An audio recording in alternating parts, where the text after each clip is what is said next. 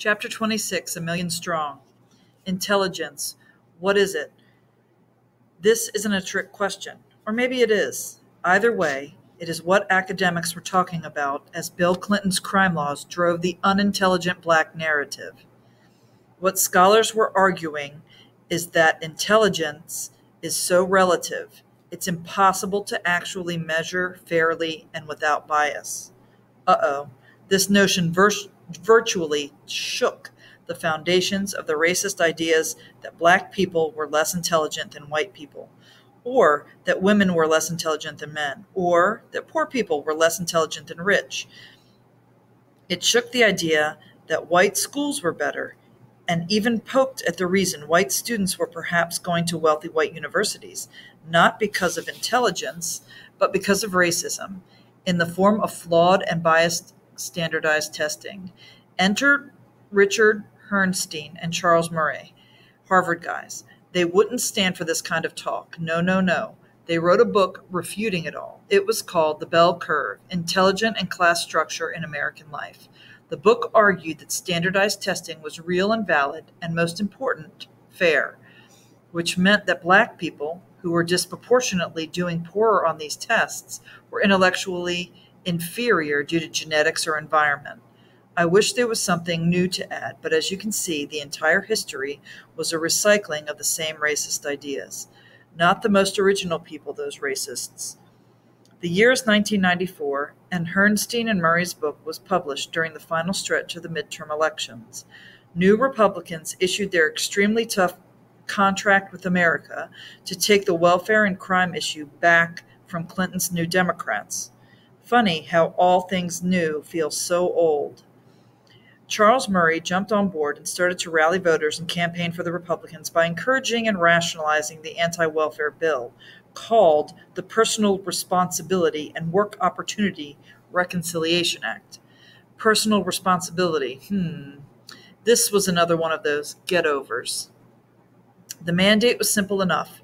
Black people, especially poor black people, needed to take personal responsibility for their economic situation and for racial disparities and stop blaming racism for their problems and depending on the government to fix them. It convinced a new generation of Americans that irresponsible black people, not racism, caused the racial inequities. It sold the lie that racism had no effect, so black people should stop crying about it. It became a game of one-ups. The Democrats were tough on crime and welfare. The Republicans got tougher. The Democrats got tougher. Then the Republicans got tougher. So tough, they tried once more to get Angela Davis fired after University of California, Santa Cruz's faculty awarded her the prestigious President's Chair professorship in January 1995. She was still a threat. But how could she be a threat while at the same time Republicans were claiming racism was over? What would she be threatening? What would she still be fighting? Why would she need to be fired? Not to mention, 1995 was a year that made clear racism was far from over. 1995 was when the O.J. Simpson thing happened. The trial, I know you know about it. If not, he was accused of killing his wife and her friend, both white. The trial split the country in half, with black people rooting for O.J.'s acquittal and white people rooting for his imprisonment. It was like watching the worst reality show of all time. The year was 1995, when the term super predator was created by Princeton University scholar John J. DiIulio to describe black 14 to 17-year-olds. Murder rate was up among that age range, but so was unemployment. Of course, DiIulio left that part out. The year 1995 was also when the biggest political mobilization in Black American history took place, the Million Man March. It had been proposed by Louis Farrakhan, leader of the Nation of Islam. Though the march was powerful in its groundswell, it was flawed in its sexism, which Angela Davis spoke out against the day before the march. The year 1995 was when activists would come together to defend the world's most famous black male political prisoner, Mumia Abu-Jamal. He had been convicted of killing a white police officer in Philadelphia in 1982, though he claims innocence. A book of his commentaries was published that year, live from death row. His execution was to be August 17th, 1995, but because of the protest, Mumia was granted an indefinite stay of execution. And where was Bill Clinton when all this was going on? Not at the Million Man March, that's for sure. He was in Texas pleading to evangelicals for racial healing. Instead of listening to the people dealing with it, he went to beg people not dealing with it to ask God to fix it. And of course, it slipped into pray God fixes black people. Even though a year later, affirmative action was banned in California, making the playing field, especially as it pertained to higher education, more lopsided.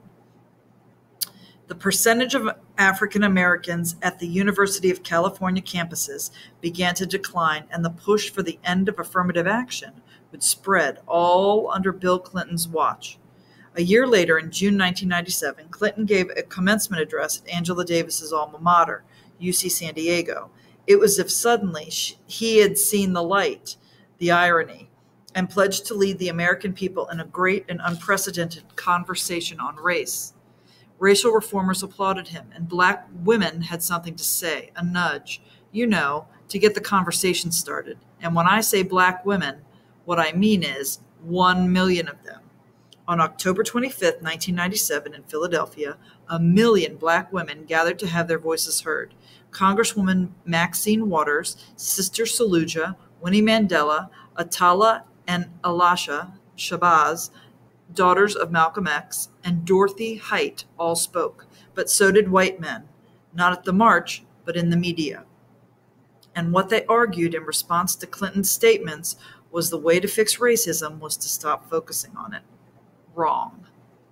But that's what they said, and sentiment set the tone for what would become color blindness. Pause. Take a breath. How many of you know the I have a black friend person who then follows the statement with this one, but I don't see color? Yeah. Unpause. This colorblind rhetoric seemed to have its intended effect. Segregationists and assimilationists started favoring the colorblind product nearly a century after the Supreme Court had ruled in favor of separate but equal. And it had the same effect, lip service. The millennium was coming, and people still couldn't fathom equality because of color. They used a new multicultural paintbrush over a racist stain, and a single coat wouldn't do.